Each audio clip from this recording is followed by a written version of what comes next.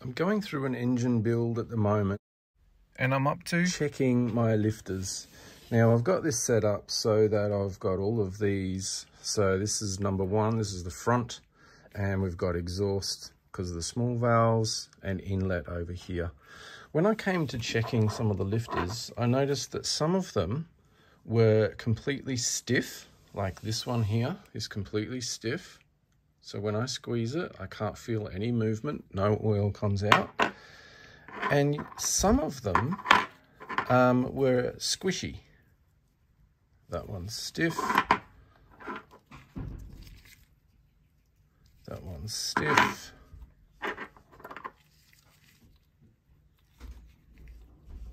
That one's stiff.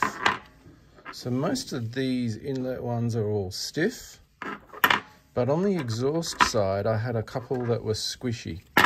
And when I started looking at why, or which ones are good and which ones are bad, I found that there was a lot of misinformation about what is a bad in adjuster and what is a good in adjuster. So these ones are all stiff, which actually is a good thing. However, they could also be seized, which would be a bad thing.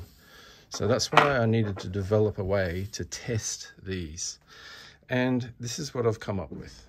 So this is one of those exhaust lifters, and it is actually solid. So we can see this has fluid in it. I don't know if it's seized or if it's just holding its fluid very well.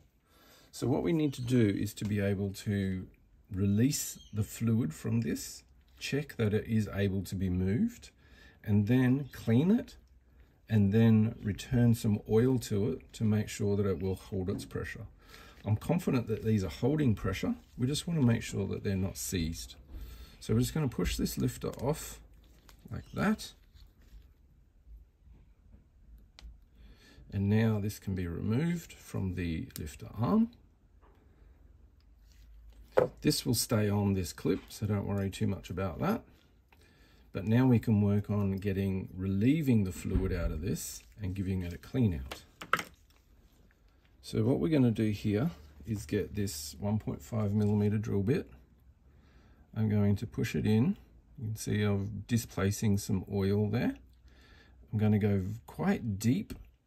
Then I'm going to find the center and still need to find a point where it will depress a little bit further, and then I can now release that. Okay, so that's now opened up the internal valve, which is right down the bottom here, and it's allowed the oil to come out. Okay, so this is not a seized lifter. This is looking good. So now what we can do is, while we're holding it like this, we can put it in the fluid and pump it and try and clean out all the old oil and flush it out.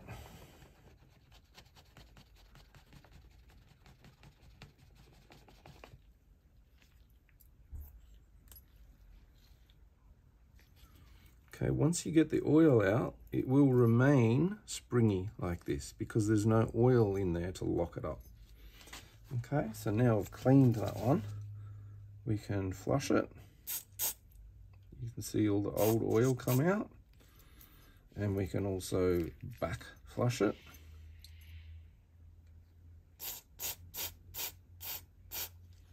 Okay, now we can just let this parts cleaner dry off, and then we'll go through the process of refilling it with oil and making sure that it's going to seal up properly.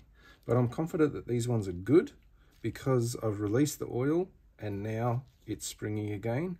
I just need to make sure that when we reintroduce the oil, it all stays happy. This is a hydraulic lifter that has been totally drained and emptied of fluid. I've cleaned it out with some parts cleaner, and now it needs to be checked to make sure that it will actually work as a hydraulic tappet or lifter. This is a tub of fresh oil. So what I'm doing here is just demonstrating what needs to be done to get this to fill with oil to check it again. So you can see there that as I pump it, we're not seeing any air bubbles or anything come out of the side oil entry hole. And that is because we need to release a valve inside, deep down inside. So here I've got a 1.5 millimeter drill bit, and I'm going to poke that all the way down. And you do need to jiggle it a little bit to get a feel for what's happening.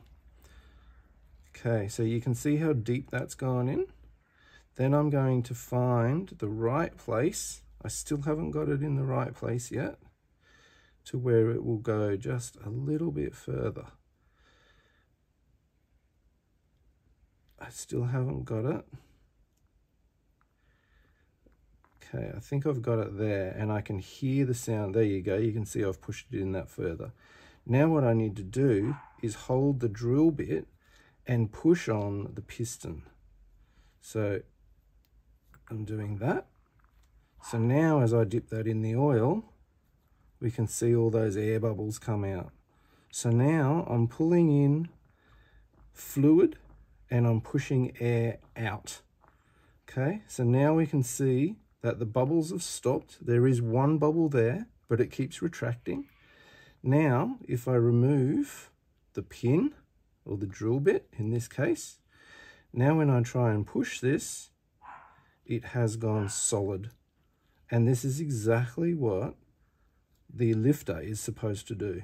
So now what I'm doing is cleaning this up, sticking it on the shelf, and then I'll come back in an hour or so to see if it's still stiff. And if it is, then I know my lifter is good.